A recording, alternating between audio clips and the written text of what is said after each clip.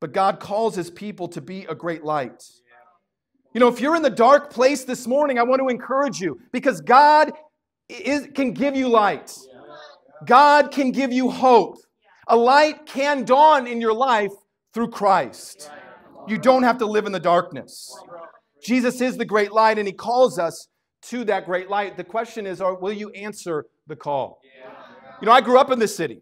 This is my home base for generations. My grandparents came up here and had a homestead in Anchor Point shortly after World War II. Alaska is in my blood. And I grew up going to church. I grew up in many churches. I went to a few Christian schools in the area. But as I grew up even religious, I kind of became that kind of Christian nice guy. Because ultimately, that was the reality of the Christian world that I'd grown up in. You know, Christians are just kind of nice guys. And that worked for me, you know, for a little bit, you know, until I didn't want to be a nice guy anymore. But always inside of me was this desire to be something for God, to do something for God, to be a real man of God. But all I had around me were either like nice guy Christians or hypocrites. You know, I talk about the Ned Flanders Christianity. That's, you know, for those of you that might remember The Simpsons, it's just the nice, highly good neighbor, just the good, nice dude that lives next to you. He's a Christian, he goes to church, he's just a nice guy. But you don't want his life at all if you're a man. He has no backbone. And when you read the scriptures, when you read about Jesus, you're like, that's Jesus? Not that He's really Jesus, but that's the example of Jesus in our lives? I'm like, bag that, man. I'm not interested. But then on the other side, I would see men like my own father who would go to church with me, and we'd stand up, sit down, do all the stuff that we've done here today, and he'd kind of mumble a few tunes and stuff like that, and then he'd go out and be cussing and smoking with the dads out outside the church after church. And even at a young age, I'm going, that just doesn't seem right. And I've said this before, and I'll say it many, many times. If you were Satan, what would you want to do? Create a whole bunch of wacky, weird, lame religions that you're just like, that's weird. Sorry, I'm bagging that. No. Or muddy the truth. Or just shift the truth just enough to help guys like me, and maybe many of you in this room, just be confused and disillusioned with true biblical Christianity. My sister calls me one time, and life was good. I had a really good-looking girlfriend, not as good-looking as my wife, of course. I had a nice truck. I had a job working for Pepsi. I was making money hand over fist. As a single guy, life was good on the outside. But on the inside, that nice guy routine just got real old. And I started to get darker and darker in my thoughts, darker and darker in my responses, darker and darker in my attitudes. And God knows the right time and the place. My sister calls me up and says, hey, your brother-in-law and I are starting a business. We want you to come down here to California, to Long Beach, just for 6 months. Come help us start this thing, and it's going to be awesome. I'm like, okay, cool. So I dumped my girlfriend, sold my truck, and left. I don't know. Don't ask. I don't know why. It was stupid. It was really dumb at the time. I don't know why I did. I just like, something's got to change. I'm speculating. I don't even remember why I did it. I just did it. But I'm like, hey, you know, the Beach Boys have a song called California Girls. Maybe this is the way to go. I love to surf and all that kind of stuff. So I'm like, all right, maybe this is a good jam, you know. And I went there, and I had to be a good example to my nephew. They went to church. And I'm like, I got to be a good example to my nephew. He was like 3 years old at the time, so I don't even know the logic of that. But and so I started going to church with my brother-in-law and my sister. And what I saw there blew my mind. I hated it. I hated it on one hand, but on the other hand, I loved it. I hated it because the dude that was preaching, he seemed angry all the time. Furrowed brow, mainly because it's the light in my face. But you know, like he just preached his guts out straight to my soul. I didn't like it. I didn't like it. He had my number. Every sermon, it's like, Armando, are you telling him about me? No, it was the Word of God. And what blew me away more than any of that was just seeing my brother-in-law's relationships with other men. And I saw in him and in them a brotherhood, a sharpening of one another, that I was like, I don't see this anywhere but the Bible. And I looked at my brother-in-law and I said, Armando, I want what you got. How do I get it? And we sat down and we studied the Bible. What I saw was the opportunity to be the man that I always knew in my heart that I wanted to be. God gave me hope that I'd actually live a life of purpose and meaning, and God gave me hope that I didn't have to harden my heart to the world, and that I didn't have to live pop culture Christianity. Go to Matthew chapter 4. I watched God transform my shallow, purposeless life into one who had purpose. And in Matthew chapter 4 is where I found that purpose. Matthew chapter 4, look here in verse 12. This is the calling of the first disciples. Jesus walking beside the Sea of Galilee. Imagine maybe walking down Ship Creek, right? Or down over there by the Russian River or something like that, if you're familiar. And you just got combat fishermen just, right? This is a fishing town. This is a fishing area. And that's kind of what we see here. But Jesus is walking in the very place where the prophecy in Isaiah 9 that said that the light would dawn. And this is what it says. Matthew 4, verse 12. When Jesus heard that John had been put in prison, he withdrew to Galilee, leaving Nazareth. He went and lived in Capernaum, which was by the lake in the area of Zebulun and Naphtali, to fulfill what was said through the prophet Isaiah, the land of Zebulun and the land of Naphtali, the way of the sea, beyond the Jordan, Galilee of the Gentiles. The people living in darkness have seen a great light. To those living in the land of the shadow of death, the light has dawned. From that time on, Jesus began to preach, repent, for the kingdom of heaven has come near. As Jesus walked beside the Sea of Galilee, he saw two brothers, Simon called Peter and his brother Andrew. They were casting a net into the lake, for they were fishermen. Come follow me, Jesus said, and I will send you out to fish for people. At once they left their nets and followed him. This was the call that changed my life forever. I finally saw my purpose was to be a sold-out disciple of Jesus, an actual fisher of men, a follower of Jesus who would be an example to the nations, an example to the people around me, not of the weak, milquetoast Christianity, whatever you want to call it that it's these days, but a true man of God. Now, I'm not perfect. Just so you know. Talk to my wife. She will tell you plenty of stuff that makes me not perfect. But you're not perfect either, amen? If you're looking for a perfect church, you ain't going to find one. Because here's the reality. As soon as you find one, you walk through the door, it's no perfect anymore. Why? Because you're there. That's it.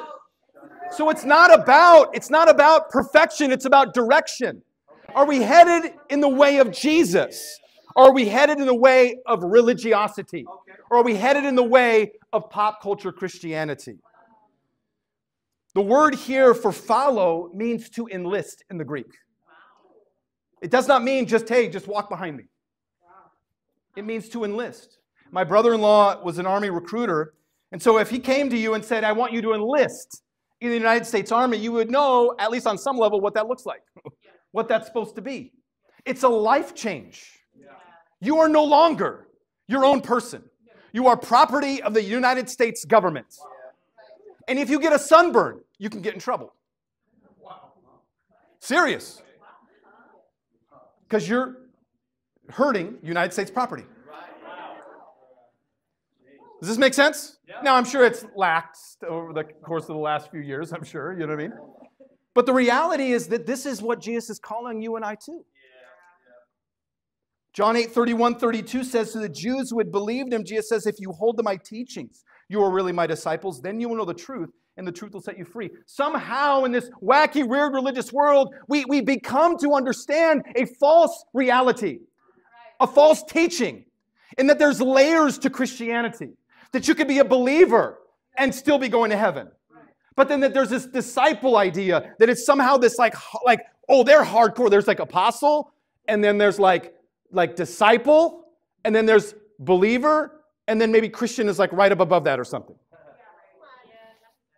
Jesus says to those who believe him. This is John 8.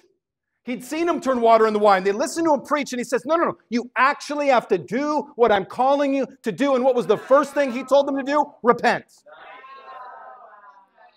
Repent.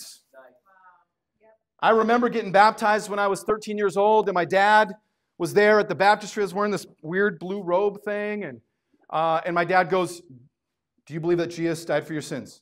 Yes. Do you repent? Yes. Then I'm going to baptize you. Boom, boom, done. What did I repent of? I believed that Jesus died. I believed that he rose again. I believed way more than what my dad asked me to. But I never changed my life. And between 13 and 20, when I finally became a true disciple of Jesus, I got into more sin in those years than I ever did prior to. It was a darker world for me after that. Why? Because I didn't do it Jesus' way. Jesus says, repent and then come follow me.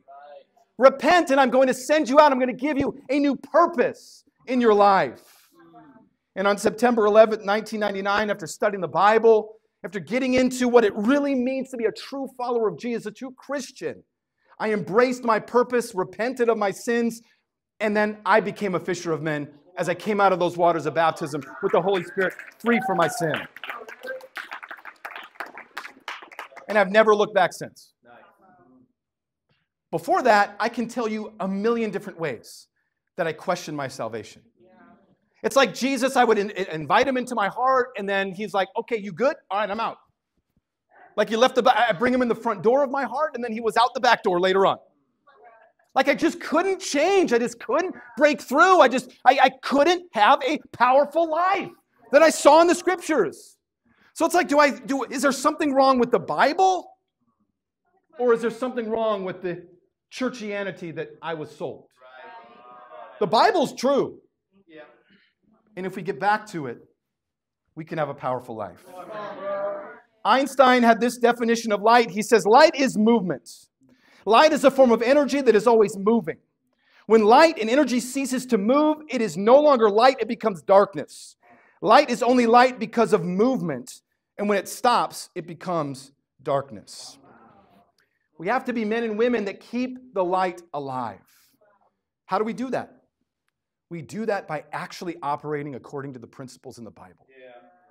We have to be those that keep the movement of God alive in this generation. If we cease to keep moving, we become darkness. We can no longer bring the light. And isn't this what you and I see in our religious world today?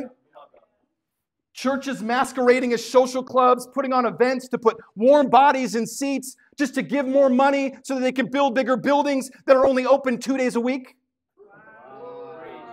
Campus ministries offering events for students so that they can come and sing songs together and eat donuts together, but not doing the Bible studies to get into their lives and actually helping them change their lives. It's the religious world is offering what Paul calls a form of godliness, but denying its power in 2 Timothy chapter 3. It offers this world nothing but confusion and disillusion with God. Then why would we be surprised that we live in a dark world today? It offers nothing but confusion. Why? Why are they so powerless? Because the Word of God does not move them.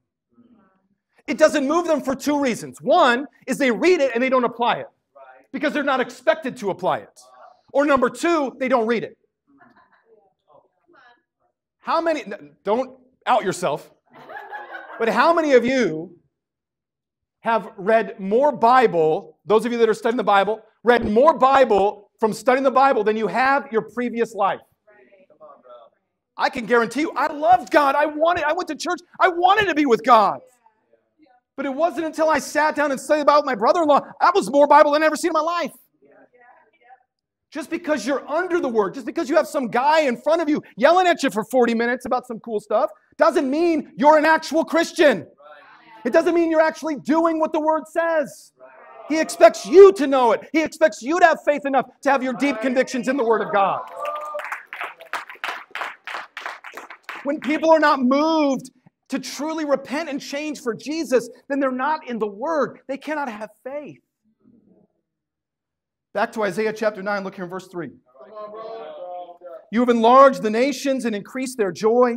They rejoice before you as people rejoice in the harvest, as warriors rejoice in dividing the plunder. For as in the day of Midian's defeat, they have shattered the yoke that burdens them. God wants to shatter the yoke that burdens you. And the only way to do that is through His Word. It's not even through what I'm doing right now. It's through His Word. Isaiah talks about enlarging the nations, increasing their joy. This Midian's defeat that he brings into mind is Judges 6 through 8. If you're not familiar with that, go read it on your own. It's a wonderful story about Gideon. Gideon had a ton of men. He could have fought this other army and handled them properly. But God says, no, I want you to have only 300 people. And in good form, he obeys God, and God brings about a great victory. So what do we learn from this? What is he trying to say? It doesn't need to be a large group of people. We showed up here. We drove up the Alcan.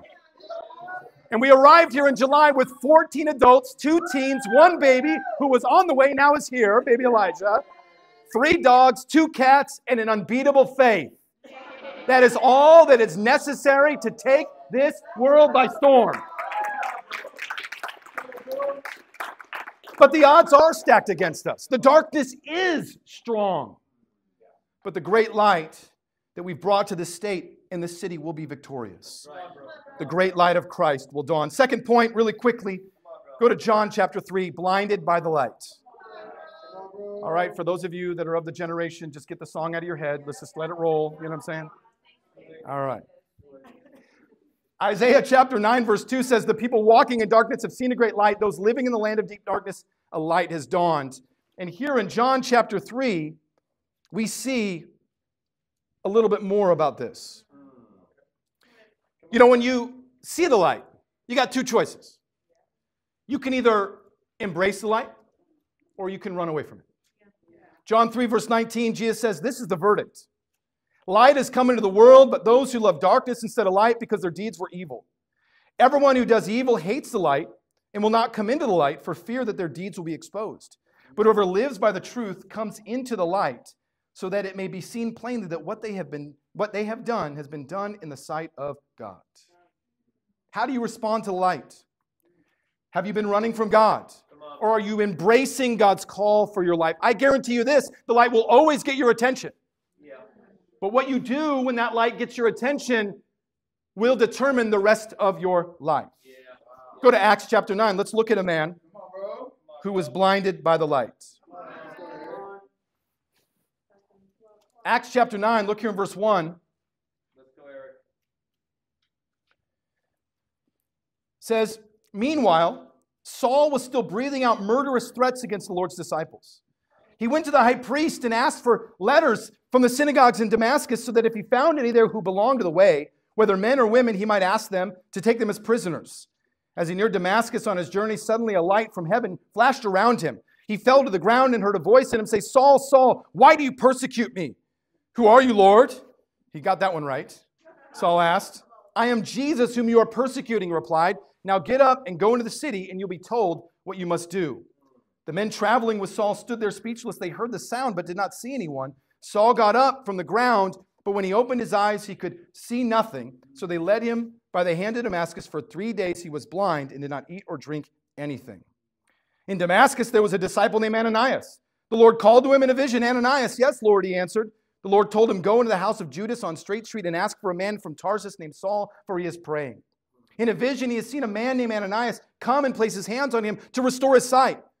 Lord, Ananias answered, I've heard many reports about this man and all the harm he has done to your holy people in Jerusalem. And he's come here with authority from the chief priests to arrest all who call on your name.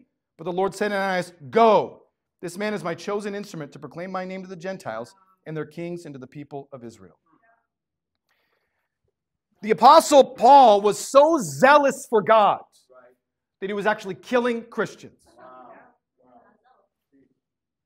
The Bible calls him a Hebrew of Hebrews. He was a Pharisee, thoroughly trained, very religious, again, very zealous. He thought that he was doing the right thing for God. He was very sincere in his faith. But sadly, he was sincerely wrong. What is Paul, among many other things, supposed to represent to you and I in this world? Religious people can be wrong. Just because you can quote Scripture, just because you can quote theologians, just because you've got 16 Bibles in your house and you know the different translation philosophies and all these things, that means jack. Are you putting it into practice in your life? Are you actually living by the Word, or are you living by the world's definition of the Word? He was on a road, and that road was leading straight to destruction. See, every one of us in this room today, and everybody in the whole entire world, are on one of two roads this morning. Matthew 7, verse 13 says, "Enter through the narrow gate, for wide is the gate, and broad is the road that leads to destruction, and many enter through it. But small is the gate, and narrow the road that leads to life, and only a few find it." It is a biblical fact that you are on one of two roads today. You are on the narrow path that leads to life, or you're on the wide road that leads to destruction. You know, and many of us have heard the words, "Oh, all roads lead to heaven. All religions lead to heaven." That's not true.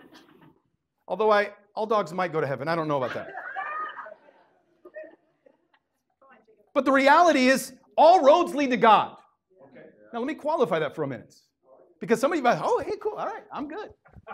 No, all roads lead to God, because in Philippians chapter 2, verse 10, it says, "At the name of Jesus, every knee will bow in heaven and on earth and under the earth, and every knee will acknowledge, or every tongue will acknowledge, that Jesus Christ is Lord of the glory of the Father." Every one of us at the gates of heaven will acknowledge who Jesus actually is. But the road that you took to get there will determine whether you get in or you go to the other place. So which road are you on? What will determine what road you're on? Go a little further, Matthew 7, verse 24. "Therefore, everyone who hears these words of mine and" what? "Puts them into practice is like a wise man who built his house on a rock. The rain came down, the streams rose, the winds blew and beat against that house, and it did not fall because it had its foundation on the rock of Jesus and his words.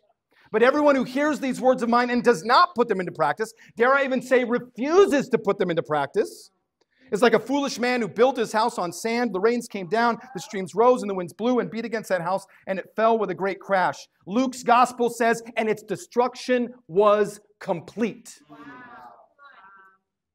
You know, I'm super proud of the Phillips. Because the reality is that it's one thing to become a disciple. It's one thing to stay faithful for a season. It's one thing to stay faithful for a time. But it's a whole nother thing to stay faithful for the rest of your life. And the courage that they had to go, "You know what? I was blinded by the light." Maybe blinded by a text and the light from the screen illuminated. But God called them. And they answered the call. They wanted to come back into the light. Living as a true life of a disciple. But here's the thing. The true life of a disciple is hard. We live in a generation, and I'm not just talking to young people here today. Every single generation has always wanted to take the easy way, period. It's just other generations had it a little harder. They couldn't escape as much as current generations can. G.K. Chesterton wrote in his book, What's Wrong with the World, says, "The Christian ideal has not been tried and found wanting. It has been found difficult and left untried." And so what do we have? We have a bunch of people who claim to be Christians, who go to churches. And those churches just feed their itching ears what they want to hear to help them feel better about the religion that they're living in, instead of actually looking at the Bible. Being a disciple is the hardest thing I've ever done in my life. Some of y'all think like your life is hard. No, be a disciple and have your life. That's hard. But he got their attention. And God is trying to get your attention too. God is calling you today. What event in your life has got your attention? Why are you here today? See, one would think that you're here because somebody invited you at a mall or invited you on campus or invited you from your workplace or whatever that may be. That's not why you're here. Because you could have chose today, "Oh, that's cool, put it in your pocket, walk away." You could have chose to sleep in, but you chose to get up and come here.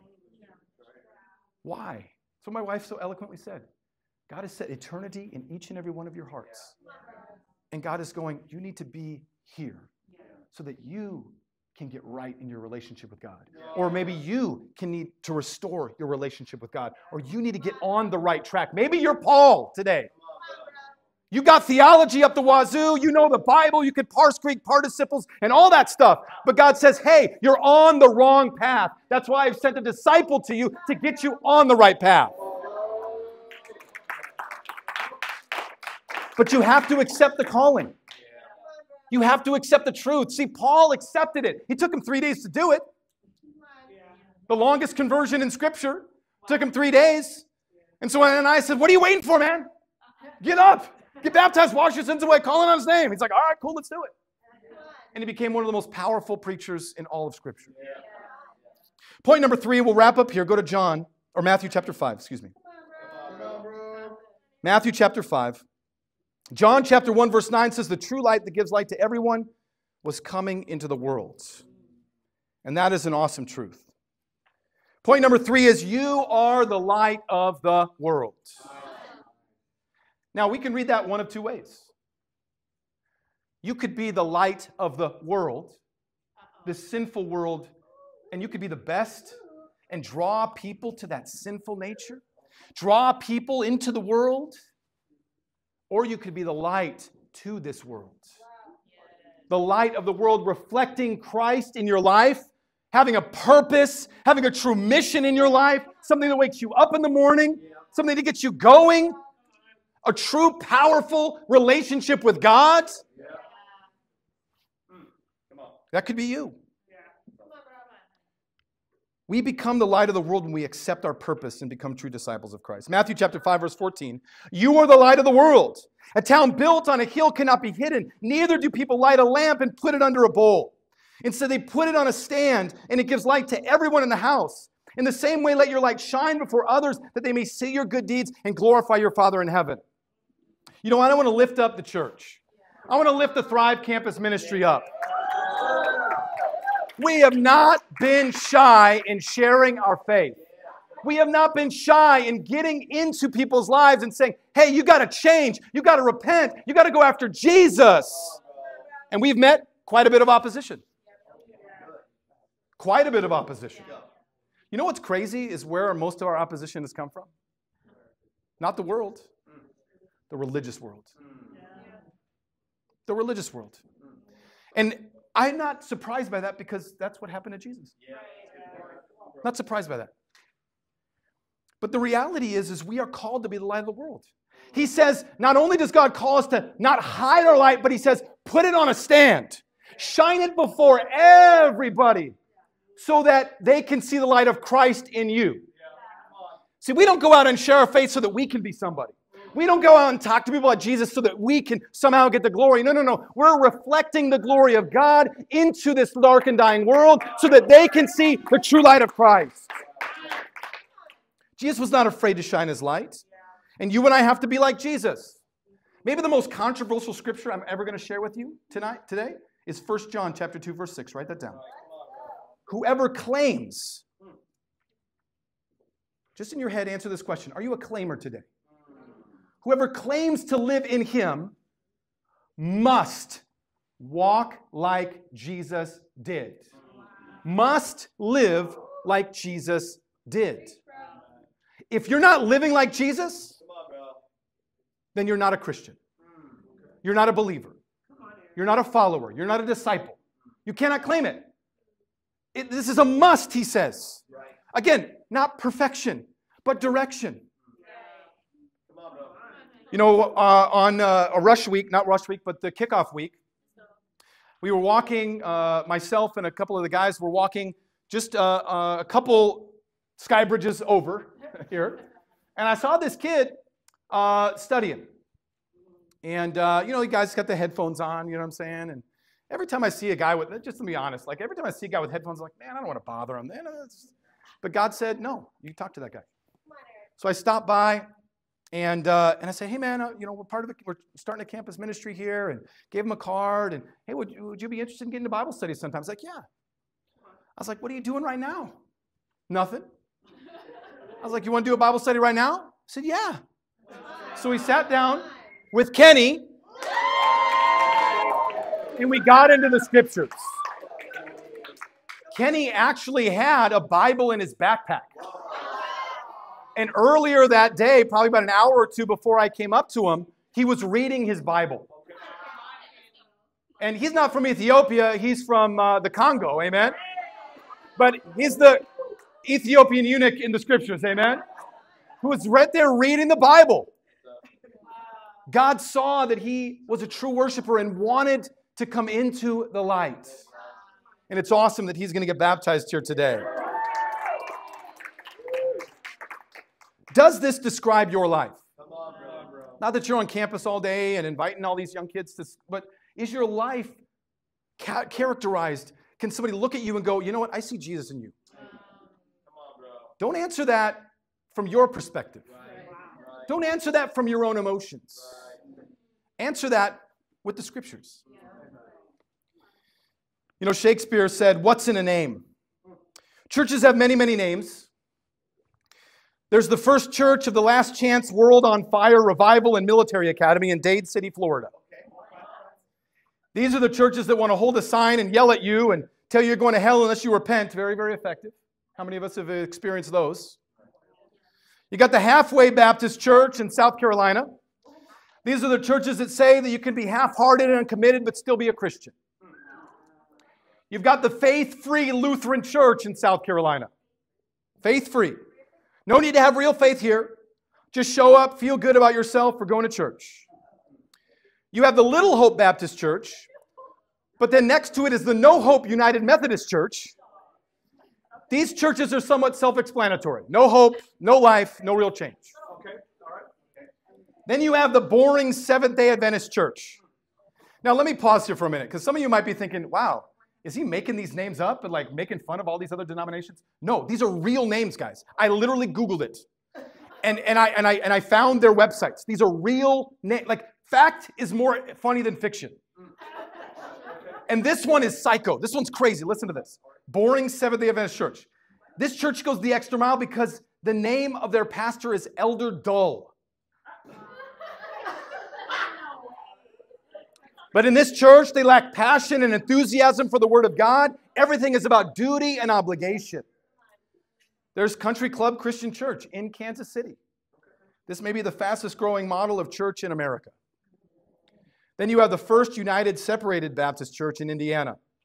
This church is one marked by division, gossip, slander. They don't fight for the family of believers. They fight with them. I could go on.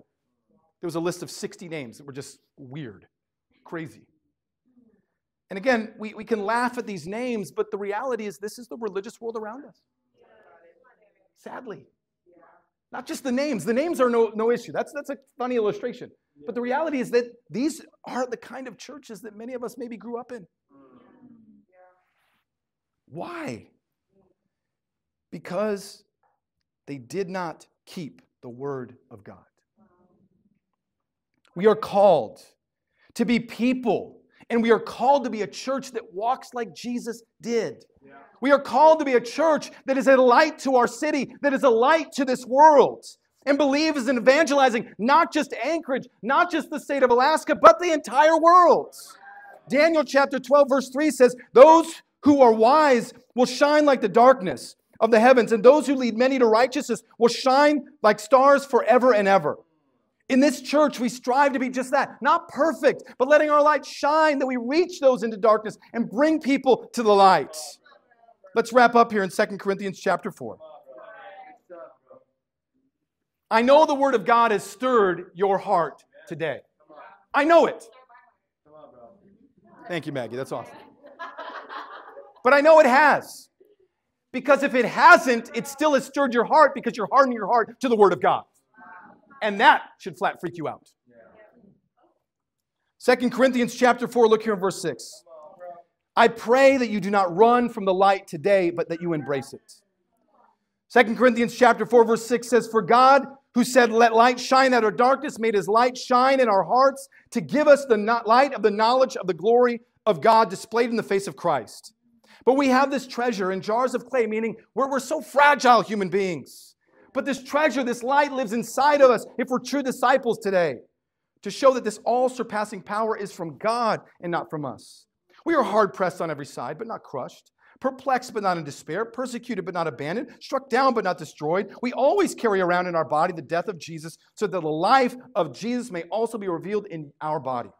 For we who are alive are always being given over to death for Christ's sake, so that his life may also be revealed in our mortal bodies. So then, death is at work in us, but life is at work in you. You know, you may feel weak this morning. You may feel so weak that you cannot let your light shine, that maybe there's a flicker of hope inside of you that's like, yeah, I like this, Eric. I see it. I want it, but I just don't know. But through Christ, you can shine. You may feel hard-pressed, but you can still shine. You may feel crushed, but you can still shine. You may feel perplexed, but you can still shine. You may feel struck down, but you can still shine. Why? Because God gives you the strength to shine through the life of Christ. In fact, the weaker you are, he says, the better, because you don't get the glory, God gets the glory. You know what I love about the Bible is that it does not shy away from the real lives of men and women like you and me, that God turned their darkness into light. How? Because they chose to not run from God. They chose to not run from the light. As religious or as pagan as they were, it didn't matter. They humbled themselves to the Word of God and looked at it as if it was a mirror. Does the Word really reflect my life? If it doesn't, you need to fix it. Otherwise, you can't call yourself a Christian. And they chose to embrace the light. They had chose to become men and women of God. With God, they were able to not just change the course of their lives, but the course of history. If God can use them, then He can use you. If God can use them, He can use you and me. Quit chasing the world. Quit being the light of the world. Start being the light of the world through Christ. Answer God's mighty call for your life and let the light of this lost world shine through you and be part of the dawning of a great light here in Anchorage. I love you all very, very much.